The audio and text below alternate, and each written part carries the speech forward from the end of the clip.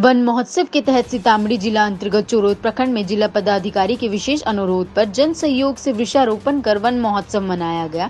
वृक्षारोपण का सेल्फी लेके जिला द्वारा दिए व्हाट्सएप पे भेजना है, जिसमें चयनित सेल्फी प्रतियोगिता को जिला अधिकारी सीतामढ़ी द्वारा प्रस्तुत पत्र दिया जाएगा। समाचार प्रेषण तक पूरे प्रखंड में सुबह से ही हर जगह पे वृक्षारोपण किया जा रहा था। जिला अधिकारी सीतामढ़ी द्वारा चोरोद प्रखंड को 25,963 पौधे लगाने का लक्ष्य दिया गया था। प्रखंड विकास पदाधिकारी चोरोद डॉक्टर संजय कुमार रॉय के निर्देशन में सभी विभाग के पदाधिकारी एवं चोरोद ओपी प्रभारी विकास कुमार, जनप्रतिनिधि आम लोगों के सहयोग से प्रखंड क्षेत्र के सभी पंचायत से मिले।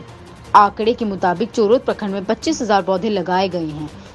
इस वन महोत्सव में प्रखंड विकास पदाधिकारी चोरोद डॉक्टर संजय कुमार रॉय, अंचल अधिकारी चोरोद राजेंद्र पाठक, प्रखंड कृषि पदाधिकारी उमेश प्रसाद सिंह, सनी राजेंद्र राम, प्राथमिक स्वास्थ्य केंद्र चोरोद के प्रभारी कार्यक्रम पदाधिकारी यशवंत कुमार, पूर्व प्रमुख एवं वर्तमान पंचायत समिति सदस्य पशुपति कुमार, सातों पंचायत के मुखिया क्रमश मुखिया प्रतिनिधि राजू पाठक, भोगेंद्र शाह, राम प्रवेश चौधरी, संजय शाह, पुकार दास तथा क्षेत्र के सभी पंचायत समिति सदस्य, सभी सरपंच सहित ग्रामीणों, छात्र छात्राओं, शिक्षणगण भाग लिए।